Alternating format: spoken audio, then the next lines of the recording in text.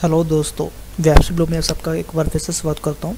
आज एक another useful और न्यू वीडियो आपके लिए लेके आया हूँ। जैसे आप सबको पता ही है कि वर्डप्रेस का न्यू वर्जन 5.3.1 आ चुका है और उसके साथ ही उन्होंने कुछ न्यू रिलीज़ और अपडेट्स किए हैं। 5.3.1 में हमें कुछ न्यू अपडेट्स और फीचर देखने को मिलेंगे, न्यू वाले जो हमें ओल्ड वर्जन में नहीं मिलते थे। इसमें 5.3.1 में कौन से न्यू चेंजेस और अपडेट्स आए हैं, वो हम वन बाय वन की बात करेंगे इस वीडियो में। और वो न्यू चेंजेस का हम कैसे अपनी वेबसाइट के लिए यूज़ कर सकते हैं, इस वीडियो को मैं आगे चल के आपको बताऊंगा।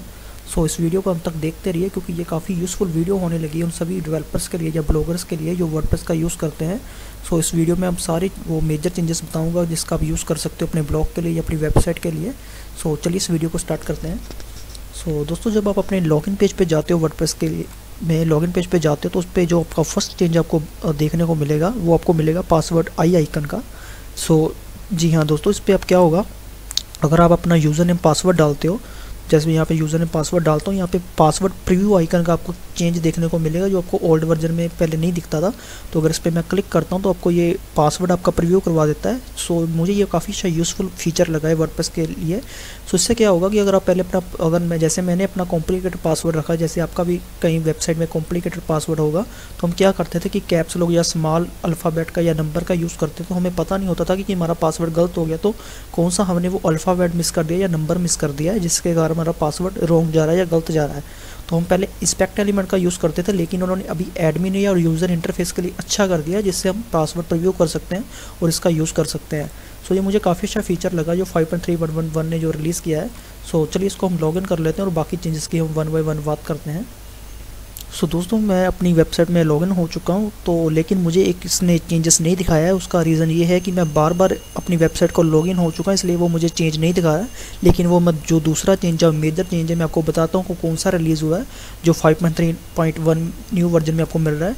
उन्होंने एक सिक्योरिटी वर्जन के न्यू आपको जो फीचर दिया या अपडेट दी है इसके अंदर, वो ये है कि जब आप इसको लॉगिन करते हो तो लॉगिन करने से पहले आपको एक पॉपअप दिखाई देगा जिसमें आपको दो ऑप्शन दिखाई देंगी ईमेल चेंज करने की, जिसमें आपको लिखा होगा कि अपडेट ईमेल और सेकंड ऑप्शन होगी दिस ईमेल इज़ करेक्ट।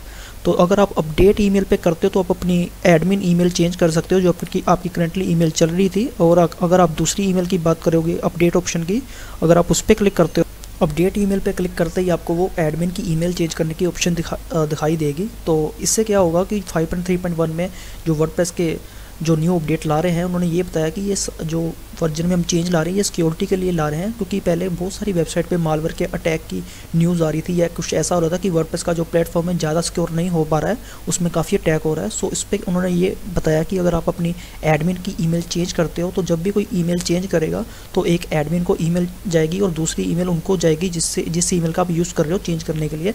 इस दोनों को हम कंफर्मेशन लेते हैं और आपकी एडमिन ईमेल चेंज हो जाएगी। तो इसमें वो काफ़ी सिक्योरिटी दे रहे हैं आप लोगों को वर्डप्रेस के अंदर, जिससे आप अपनी वर्डप्रेस वेबसाइट को ज़्यादा सिक्योर रख सकोगे। दोस्तों, ये सेकंड फीचर था जो उन्होंने न्यू चेंज लाया है 5.3.1 के अंदर। उसके बाद दोस्तों मैं थर्ड चेंज और नेक्स्ट चेंज की बात करूंगा, तो वो ये है कि जब आप पेजेस और पोस्ट हम बनाते थे उसका जो आपको ओवरव्यू दिखता था, तो वो चेंज हो चुका है। वो चेंज कौन सा है मैं आपको स्क्रीनशॉट के साथ वो दिखाना चाहता हूँ। मैंने ये स्क्रीनशॉट ओपन कर लिया। दोस्तों, मैं अगर इसको जूम करके आपको दिखाऊं तो जो पहला जो वर्जन था जो 5.3 का था, अगर आप करेक्टली देख सकोगे तो यहाँ पे वो आइकन का दिखा रहे हैं कि कैसा उसका प्रीव्यू आपको दिखाई देता था कि पहले वर्जन पे। लेकिन जो अगर आप न्यू अपडेट के साथ रिलीज़ हुए वर्जन के साथ अगर आप चल रहे हो, जब वर्डप्रेस को अपडेट कर चुके हो, तो आपको अभी करंट में कैसा उसका आइकन या ओवरव्यू या इंटरफेस दिखाई देगा, वो कुछ ऐसा आपको दिखाई देगा। जो उन्होंने छोटा या मेजर चेंज नहीं मैं कह सकता इसको, लेकिन 5.3.1 के अंदर आपको ऐसा कुछ देखने को मिलेगा जो ये चेंज आ चुका है। इसके बाद हम नेक्स्ट चेंज की बात करते हैं जो कि मुझे लगता है कि मेजर चेंज है इसके अंदर 5.3.1 के अंदर। मैं यहाँ पे क्लिक करता हूँ, ये चेंज है पोस्ट और पेजेस के अंदर।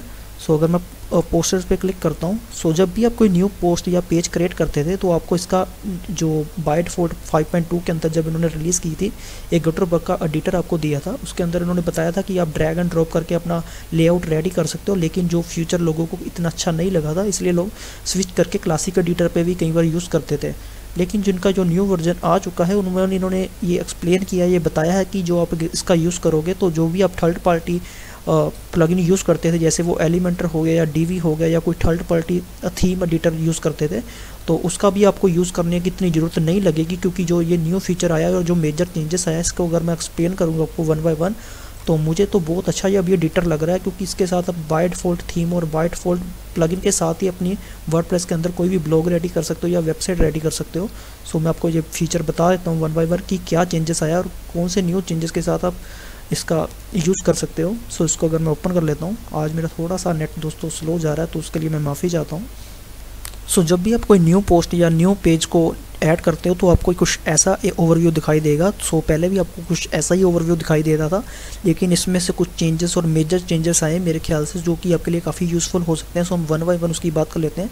सो यहाँ से हम जैसे हम पहले टाइटल ही देते थे, अगर आप क्लासिक एडिटर का यूज़ नहीं करते थे विदाउट प्लगइन, तो आपको कुछ ऐसा भी ओवरव्यू दिखता है वर्डप्रेस का। सो यहाँ पे मैं टाइटल दे देता हूँ, उसके बाद अगर मैं यहाँ पे ब्लॉग पे आपको क्लिक करके बताऊँ तो जब आप ब्लॉग पे क्लिक करते हो तो अगर इसमें वन बाय वन जाता हूँ, अगर मैं पैराग्राफ पे क्लिक करता हूँ या होवर करता हूँ, तो आपको ये दिखाई देगा कि कौन सा एलिमेंट कैसा आपको दिखाई देगा अगर इस एलिमेंट को आप चूज़ करके यूज़ करते हो। सो अगर मैं ग्रुप पे करता हूँ तो ग्रुप आपके लिए कैसा हो सकता है, और गैलरी पे अगर मैं करता हूँ तो हेडिंग पे करता हूँ, या फिर मैं जो थर्ड पार्टी प्लगइन का यूज़ करता हूँ उसका भी ओवरव्यू आपको नहीं दिखाई देगा, क्योंकि ये वर्डप्रेस के अपने ब्लॉग में नहीं था। सो अगर इसके जितने भी ब्लॉग अगर उसको वन बाय वन आप देखते रहोगे तो उसको सबको आपको एक्सप्लेन करता जाएगा। अगर आप न्यू यूज़र भी हो वर्डप्रेस के अंदर तो आपके लिए काफ़ी इजी है इस एडिटर को यूज़ करना, क्योंकि आपको इसका प्रीव्यू मिलता जाएगा साथ साथ में कि कौन सा मुझे चूज़ करना चाहिए अपने एलिमेंट के लिए, वेबसाइट के एलिमेंट के लिए। सो अगर मैं लिस्ट पे करता हूँ, आपको लिस्ट चाहिए आप लिस्ट देख सकते हो, गैलरी चाहिए तो गैलरी देख सकते हो।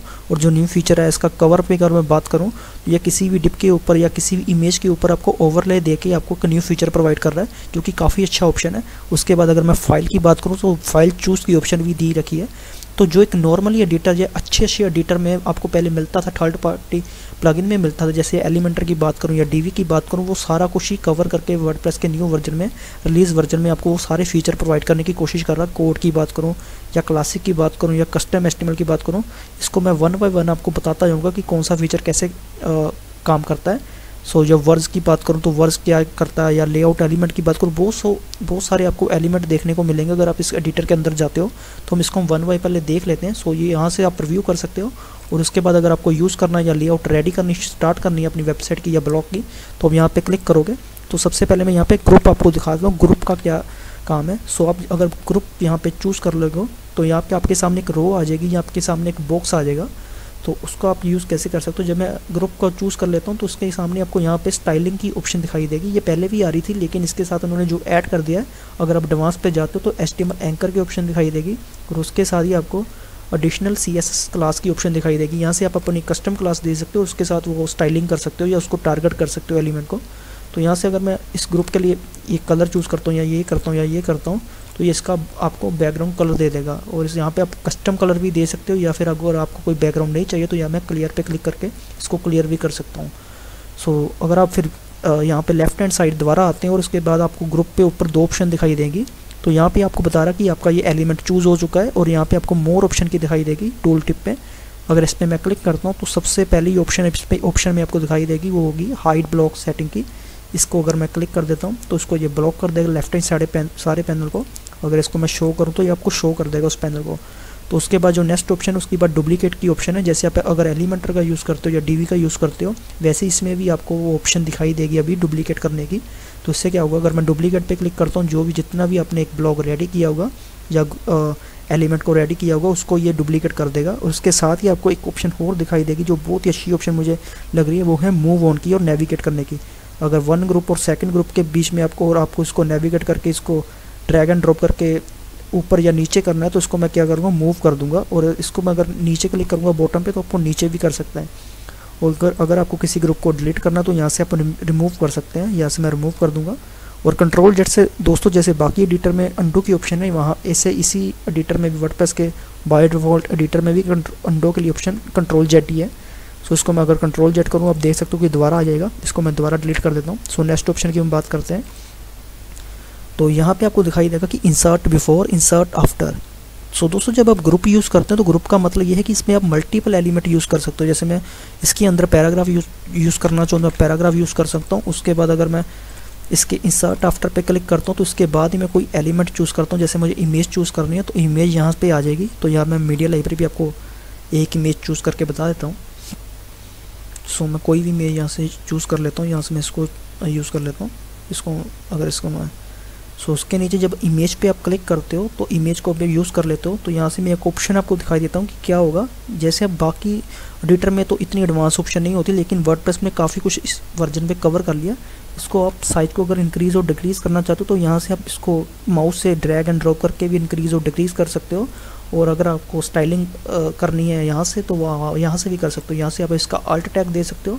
इमेज को आपको कौन सा साइज़ देना वो सिलेक्ट कर सकते हो, कितनी आपको विड्थ देनी है, हाइट देनी है, परसेंटेज में देनी है या रीसेट करके सब कुछ आपको ऑप्शन 1 बाय 1 दिखाई देगी। सो दोस्तों न्यू वर्जन में आपको सब कुछ ही मिल रहा है। जो आप एक बड़े बड़े एडिटर या पेड प्लगइन यूज़ करते थे जिसको आप यूज़ करके वेबसाइट क्रिएट करने की कोशिश करते थे, तो उन्होंने वो काफ़ी सारे फीचर 1 बाय 1 कवर कर रखे हैं कि अगर आपको इमेज चूज़ करते हो या उसको ड्रैग एंड ड्रॉप साइज करना चाहते हो तो कोई भी आपको कस्टम कोडिंग की कोई ज़रूरत नहीं है। आप यहाँ से सिर्फ उसको सेलेक्ट कीजिए, उसका साइज सेलेक्ट कीजिए, आपको वो रिज़ल्ट यहाँ पे दिखाई देगा। सो ये बात मैं कर रहा था ग्रुप की। सो ग्रुप के अंदर ही मैं मोर ऑप्शन पे अगर मैं दोबारा जाता हूँ तो यहाँ पे मैं को न्यू ऑप्शन की बात करता हूँ। जो मुझे बहुत अच्छा ऑप्शन दिखाई दे रहा है वो है ऐड टू री यूजेबल ब्लॉक। इससे दोस्तों क्या होगा, अगर मान लो कि मैंने एक सेक्शन रेडी कर लिया है जो इस सेक्शन का मुझे यूज़ करना है बाकी पेजेस पे भी या उसी पेज पे भी नेक्स्ट दोबारा करना है उसका यूज़, तो मैं क्या करूँगा, इसको मैं रीयूज़ ग्रुप ब्लॉक पे कर दूंगा और इसका नेम दे दूंगा। मतलब ये आपका ग्रुप सेव हो जाएगा नेक्स्ट टाइम के लिए। अगर इसको मैं सेव कर देता हूँ किसी भी नेम से, मैं जीडी नाम से कर देता हूँ वैसे एग्जाम्पल के लिए आपको बताने के लिए, तो इसको अगर मैं सेव पे क्लिक करता हूँ तो ये मेरा ग्रुप सेव हो जाएगा। इससे क्या होगा कि अब अगर मैं नेक्स्ट टाइम किसी पेज पे या इसी पेज पे मुझे दोबारा इस ब्लॉक का यूज़ करना है जो मैंने बना रखा है, स्टाइलिंग की है, इससे आपका टाइम सेव हो जाएगा। ये भी ऑप्शन दोस्तों वैसे ही मिल रही है जैसे आपको एलिमेंटर या डीवी में मिलती है। मैं बार बार इसलिए रिपीट कर रहा हूँ तो क्योंकि वो थर्ड पार्टी प्लगइन का हमें यूज़ करना पड़ता था, लेकिन जो वर्डप्रेस का न्यू वर्जन आया और उसके साथ उन्होंने बाय डिफ़ॉल्ट हमें एडिटर में इतनी सारी ऑप्शन दे दी है जिससे काफ़ी यूज़फुल होएगा हमारे लिए। सो अगर आपको रीयूज़ का पता चल ही गया होगा तो इसको हम कन्वर्ट टू रेगुलर ब्लॉक भी कर सकते हैं। इससे क्या होगा कि ये रेगुलर ब्लॉक बन जाएगा। जब भी हम इस वेबसाइट में दोबारा आएंगे तो इस ब्लॉक हम कभी भी यूज़ कर सकते हैं। इसकी ऑप्शन का मतलब ये है। सो आप दोबारा यहाँ से भी रिमूव फ्रॉम रीयूजेबल ब्लॉक को रिमूव भी कर सकते हैं। तो या मैं अगर मैं रिमूव कर देता हूँ, सिर्फ एग्जाम्पल के लिए मैंने बनाया था, तो यहाँ से मैं रिमूव कर देता हूँ उसको। सो थोड़ा टाइम लेके ये ब्लॉक, हाँ अभी ये रिमूव हो चुका है। सो इसको अगर मैंने आपको ये नेविगेट की ऑप्शन बता दी, हम नेक्स्ट ऑप्शन पे चलते हैं। सो इसको मैं डिलीट कर देता हूँ पहले। सो इसको भी यहाँ पे हम इसको यूज़ करेंगे। सो दोस्तों जैसे मैंने इमेज का इस ग्रुप में यूज़ किया है वैसे ही आप एडिट एज HTML पे क्लिक करोगे तो सारे ये कोड पे आपको ले जाएगा। इससे क्या होगा, एक तो आप विजुअल इसको भी एडिट कर सकते हो और आप कोड के साथ भी कर सकते हो। जैसे आपका मन है वैसे ही कर सकते हो। जैसे हम बैक एंड पे काम करते हैं या किसी कोड के लिए काम करते हो, जैसे हम इमेज का देखना चाहते हो, अगर मैं दोबारा इस पे जाऊँ एडिट विजुअल पे करूँ तो यहाँ से आप कर सकते हो उसको चेंजेस। अगर आप चाहते हो कि मुझे कोड पे जाके कुछ ऐड करना है तो मुझे HTML अपनी कस्टम ऐड करनी है तो वो भी आप कर सकते हो। ये काफ़ी अच्छी आपको ऑप्शन प्रोवाइड कर देगा। सो चलिए नेक्स्ट ऑप्शन की हम बात करते हैं। सो इसको मैं दोबारा इसको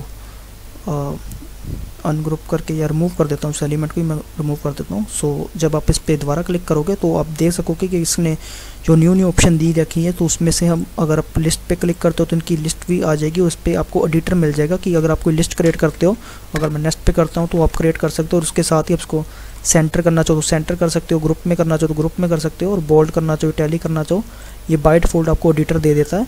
सो उसके साथ ही अगर इसका जो मैं न्यू वर्जन की बात करूँ, जो इन्होंने न्यू वर्जन में लाया वो बटन की आपको न्यू ऑप्शन दे रहा है। सो इनलाइन ये वर्डप्रेस का न्यू बटन आपको ऑप्शन दिखाई देगा। यहाँ पे अगर मैं क्लिक करूँ तो मैं दिखा देता हूँ ये कैसे कैसे यूज़ होता है। सो यहाँ से अगर आप बटन का यूज़ करते हो, ये इतना अच्छा बटन का जो स्टाइलिंग का इन्होंने लेआउट दिया था ये पहले कभी नहीं आया था वर्डप्रेस के अंदर। सो न्यू वर्जन के अंदर इन्होंने जो रिलीज़ किया है, इन्होंने बटन की जो लेआउट है या ग्रुप्स की लेआउट है बहुत काफ़ी अच्छी कर दी है। अगर बटन की मैं क्लिक करूँ, यहाँ से आप अपना लिंक दे सकते हो, यहाँ पे वो पेस्ट कर सकते हो। बैकग्राउंड कलर या स्टाइलिंग की बात करूँ, यहाँ से कैसा आपको वो बटन चाहिए, कॉल टू एक्शन, आउटलाइन चाहिए या फिल ही रहना चाहते हैं, कलर देना चाहते हैं, यहाँ से आप सारी सेटिंग देख सकते हैं। तो यहाँ से भी आपको नीचे ऑप्शन दिए। तो कोडिंग की आपको कोई ज़रूरत नहीं करनी है, कोई यूज़ नहीं करना है। इन्होंने सारी चीज़ें आपको यहाँ पे दे रखी है जैसे हम एलिमेंटर या डीवी में यूज़ करते हैं। सो टेक्स्ट कलर कौन सा यूज़ करना है यहाँ से आप दे सकते हो, और उसके बाद आप यहाँ पे बॉर्डर की सेटिंग दे सकते हो। सो वैसे ही आप यूज़ कर सकते हो, सिर्फ ड्रैग एंड ड्रॉप और उसका यहाँ से कुछ भी अगर आप यूज़ करना है तो लिंक रिलेशन इसका कैसा होना चाहिए। सो इसके बाद अगर मैं एडवांस पे क्लिक करता हूँ तो सेम ही आपको इनलाइन क्लास देने की ऑप्शन दिखाई देगी। यहाँ पे आप अपनी क्लास देके उसको स्टाइलिंग अगर अपनी कस्टम करना चाहते हो वो भी कर सकते हो। सो इसके बाद मैं नेक्स्ट ऑप्शन की बात करता हूँ। सो दोस्तों जो न्यू वर्जन में इन्होंने एक अच्छी ऑप्शन और कर दिया, उसका जो मैं आपको जिक्र कर दूंगा तो वो है कॉलम्स की। सो कॉलम्स दोस्तों जैसे आप विजुअल कंपोजर पे करते थे या एलिमेंटर में करते थे ना, इन्होंने भी वो अपना वर्जन में कॉलम्स का लेआउट चूज़ करने को आपको दे दिया है। इनका जो कॉलम का जो लेआउट है चूज़ करने का, अगर मैं इसको क्लिक करता हूँ, जो इसको कॉलम को मैं यूज़ करता हूँ, तो आप देख सकते हो कि इसका मैं वन बाय बता देता हूँ आपको कैसे इसकी सेटिंग कर सकते हो। अगर मैं किसी कॉलम पे क्लिक करता हूँ तो यहाँ पे दे सकते हो इसको परसेंटेज के हिसाब से कस्टम आप इसकी विड्थ दे सकते हो। अगर आप चाहते हो कि नहीं मुझे ये थोड़ा कम लग रहा है या ज़्यादा लग रहा है, तो आप इसको यहाँ से अगर क्लिक करना चाहो तो यहाँ से इसकी सेटिंग कर सकते हो और उस कॉलम की विड्थ अपने हिसाब से इंक्रीज़ या डिक्रीज़ कर सकते हो। ये सेटिंग दोस्तों को इसलिए बता रहा हूँ क्योंकि ये पेड वाले में मिलती थी या एलिमेंटर के अंदर मिलती थी। तो इससे क्या होगा, आप अगर लेआउट रेडी करना चाहते हो किसी भी वर्डप्रेस वेबसाइट का इस एडिटर के साथ, तो आसानी के साथ आप कर सकते हो।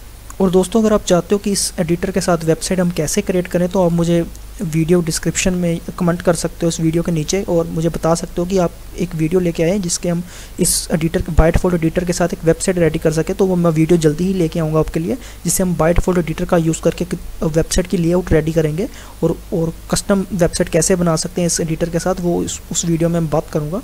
सो जैसे हमने बटन की बात कर ली, लिस्ट की बात कर ली, और जैसे कॉलम की बात कर रहा हूँ कि कॉलम की आप विड्थ कस्टम दे सकते हो, इंक्रीज़ और डिक्रीज़ कर सकते हो। ऐसे ही इसके भी एडवांस ऑप्शन में यहाँ पे आपको क्लास की ऑप्शन मिल जाएगी।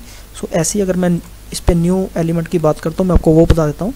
सो दोस्तों इसके वन बाय जितने भी एलिमेंट अगर आप यूज़ करते जाओगे तो उसके वन बाय में अगर मैं डिटेल में बात करता जाऊँगा तो वीडियो बहुत ही लंबी होती जाएगी। लेकिन मैं आपको जो मेन फीचर है मैं आपको वो बताता हूँ कि किसका कौन सा काम है और क्या यूज़ कर सकते हो। जैसे आप नॉर्मली जो आप यहाँ पे वर्डप्रेस के अंदर आओगे और इसके एडिटर पे क्लिक करोगे तो उस पर आप देख सकते हो कि यहाँ पे कॉलम को आपको मैंने बता दिया कि अगर आप कॉलम में डिवाइड करके कुछ चीज़ें रखना चाहते हो, ग्रिड बनाना चाहते हो, यहाँ से बना सकते हो, गैलरी का यूज़ कर सकते हो। उसके बाद कॉमन ब्लॉक्स हैं वो यहाँ पे आपको दिखाई देंगे। इसमें आपके कस्टम प्लगइन भी आएंगे, जैसे मैंने स्मार्ट स्लाइडर का यूज़ कर रहा हूँ। इसमें कवर का मैंने आपको बता दिया था। अगर इसमें मैं क्लिक करूँगा तो यहाँ पर मैं मीडिया लाइब्रेरी पर जाऊँगा, एक मैं जल्दी आपको क्रिएट करके बता देता हूँ कि कवर कैसे बना सकते हैं। सो मैं कोई भी मेरे यहाँ से इस प्रोडक्ट को चूज़ कर लेता हूँ, इसको मैं सेलेक्ट करता हूँ और जैसे ये आ गया तो इसके बाद ये ओवरले पहले ही मुझे दे रहा है ब्लैक कलर की। ये दोस्तों पहले फीचर पहले ओल्ड वर्जन में कभी नहीं था। सो ये काफ़ी ही अच्छा वर्जन में लग रहा है, इसलिए मैं आपको सब सारी चीज़ें वन बाय वन ऐसे शेयर कर रहा हूँ कि क्योंकि ये काफ़ी यूज़फुल हो सकता है आपके लिए भी।